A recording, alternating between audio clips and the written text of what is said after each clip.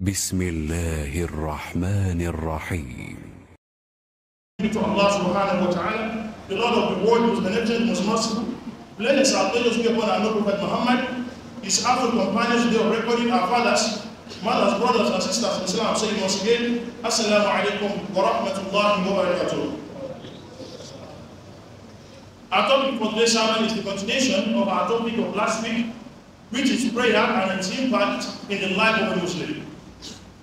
O servant of Allah, prayer has a great impact in the life of every Muslim, every individual. The more you keep calling Allah subhanahu wa ta'ala, Allah also is ready to answer your prayer. The condition you have is, Udu'uni astajib lakum. That is the condition Allah has given us. That means if you call Allah, Allah will answer you. But if you don't call Him, Allah may not give attention to you. So the condition you need as a Muslim that Allah has given us is to call Allah. We all have anything and everything that concerns us that is bothering our mind presently, that is bothering our life presently. Nothing can solve it except we call Allah. Nothing can solve that problem of yours that you think is so hard except you calling Allah. Nothing can grant you a breakthrough in this life except Allah's intervention. Call Allah for Him to intervene in your life. Call Allah subhanahu wa ta'ala is ready. His door is open always for whoever calls Him. But now it's up to you as a Muslim, as an individual, to never stop calling Allah subhanahu wa ta'ala. Never stop calling Allah, because He is ready to answer everyone. Call Allah when you are in hardship. Call Allah subhanahu wa ta'ala when you are at ease. Because when you call Allah when you are in hardship, Allah will grant you peace. But when you call Allah when you are at ease, Allah subhanahu wa ta'ala might not bring to you any hardship again. But if at all you bring a certain hardship, it might not be as big as you might expect. O servant of Allah, when you want to call Allah subhanahu wa ta'ala, have this sincere intention. Have your mind clear from anything. Don't pray or don't cause anyone while you are praying. Focus on your own life. Leave other people's life alone. Focus on your own success. Leave other people's destruction alone. Some people will pray, will ask, oh Allah, destroy this particular people, destroy this particular person. You don't need that. All you need is focus on your own life. Ask Allah's breakthrough. Ask for Allah's protection. Ask for Allah's guidance, that Allah will protect you and guide you in all your endeavor. If Allah keeps protecting you, who have the capability, who have the capacity to overcome you? Nobody. So what you need to do is focus on your own life. Keep asking Allah. Allah's God never goes for once. But that is up to you to never stop calling Allah subhanahu wa ta'ala. But servant of Allah, there are some period, there are some time that Allah subhanahu wa ta'ala does answer prayer most. One of the time is the third part of every midnight. The third part of every night start from, at least let me say 3 o'clock in the midnight till before Fajr. Till before Fajr. And you keep waking up every night and keep asking Allah whatever you want. Allah will surely grant it. And you think your problem is so big, your problem is so magnificent, and you not wake up for tahajjud to ask Allah, it means you are not that concerned about that your problem. That particular time where majority of people are asleep, most of the mankind are asleep, but Allah subhanahu wa ta'ala is awake, expecting who are going to call Him, and you are sleeping.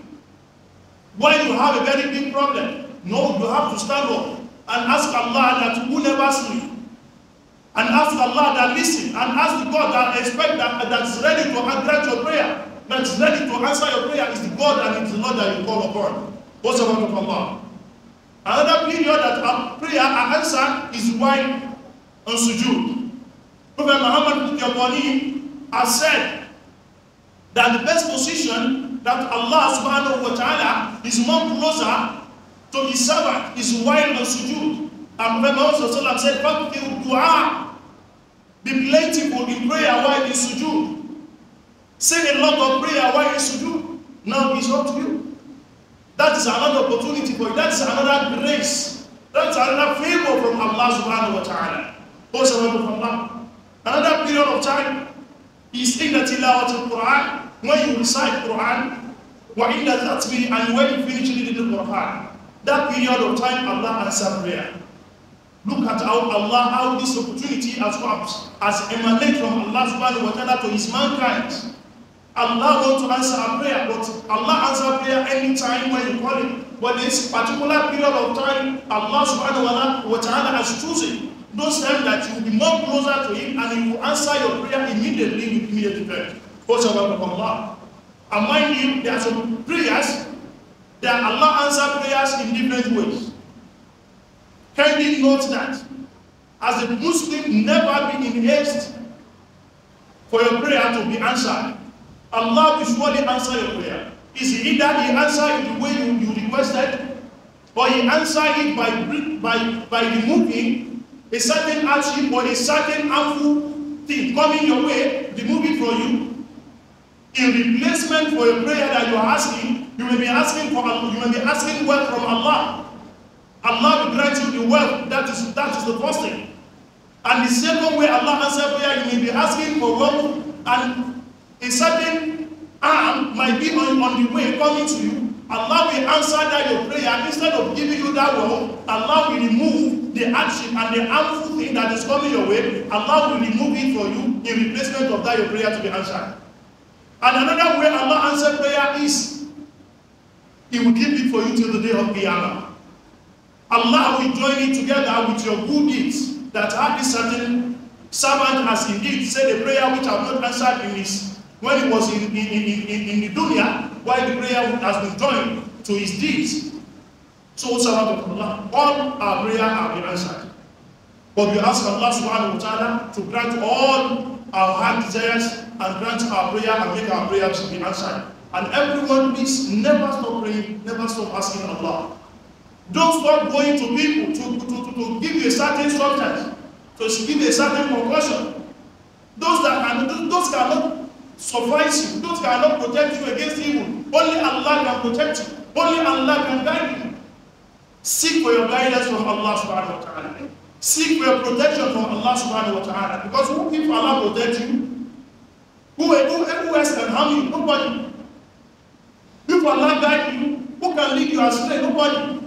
So that is why you need to keep calling Allah, and we ask Allah subhanahu wa ta'ala to grant to answer all our prayer and grant us from goodness in this world and also hereafter. Allahumma rabbana taqabbal minna innaka antas samiul alim. Allahumma rabbana anzil alayna ma'idatan min as-sama' takun lana 'idan li awwalina wa akhirina wa ayatan minka warzuqna wa anta khairur raziqin. Allahumma rabbana atina fid dunya hasanatan wa fil akhirati hasanatan wa qina 'adhaban nar.